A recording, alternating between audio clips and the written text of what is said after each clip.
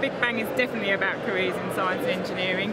We want the young people to come here and have a great time. We want them to have fun, but most of all we want them to leave with the idea that there's an opportunity for them in science and engineering. So we need them to understand the kinds of careers that they can pursue, and that's what the careers activities are all about. We've got thousands of science and engineering ambassadors here today that have been volunteered to support this event.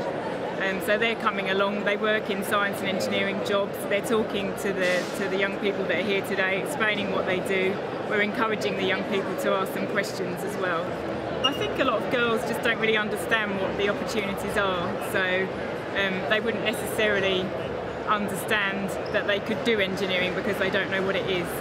So one of the things that we do with the Big Bang Fair is try and give them an idea of the kinds of science and engineering jobs that exist, and once they understand what those jobs are, and once they understand they're not all about oily rags and hard hats and wearing overalls, that they start to actually see something in it for them, and that's something really important that the Big Bang can do.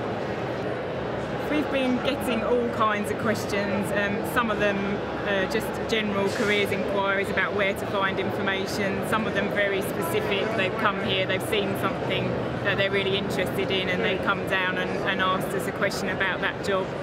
We have representatives who are able to talk about physics careers, chemistry careers, biology careers, careers with maths in a lot more detail.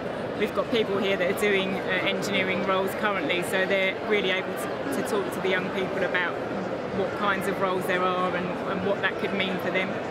I really hope that the Big Bang Fair will enable young people to think about careers in science and engineering, to actually understand what those jobs are and how they might get into those jobs in the future. And I think it's something that they don't always have the opportunity to do in schools because they tend to be very focused on schoolwork and day-to-day, and they come to something like this and it really gives them the opportunity to think about possibilities.